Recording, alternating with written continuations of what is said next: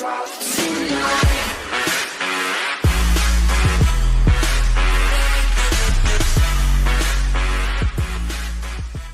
vaccine for Ebola which has completed successful trials in Guinea and Sierra Leone means the virus should never again be able to wreak the havoc it did during the recent epidemic in West Africa, say scientists.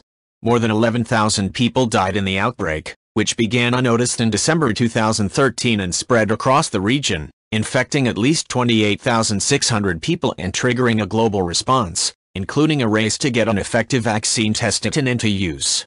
Final results for the vaccine that was rushed into trials in Guinea and later Sierra Leone show that it was highly effective against one of the most lethal known pathogens in existence.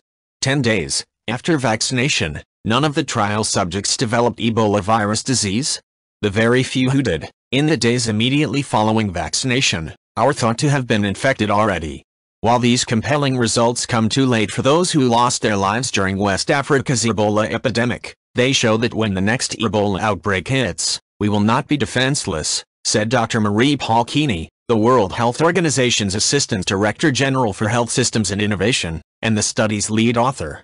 Merck, Sharp & Dohme, the company manufacturing the vaccine, has received permission to go through fast-track procedures for a license from the U.S. and European regulatory authorities.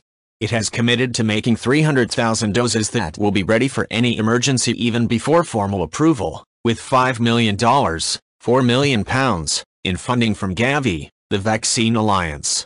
The trial began in the coastal region of Guinea, which still had cases in 2015, even though the numbers were abating across the region. Writing in the Lancet Medical Journal, the scientists say it was not easy.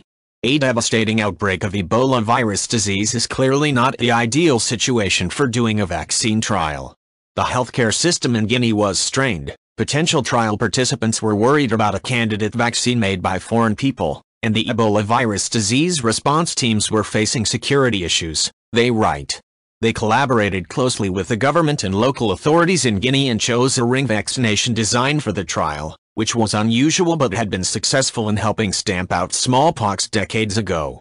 When a new case of Ebola was diagnosed, the teams offered vaccination to everybody who had been in contact with the person in the previous 3 weeks, from family to friends and neighbors. They also offered vaccination to the closest contacts of those contacts. This cluster, or ring, amounted to around 80 people on average. Altogether, 117 such rings or clusters were identified.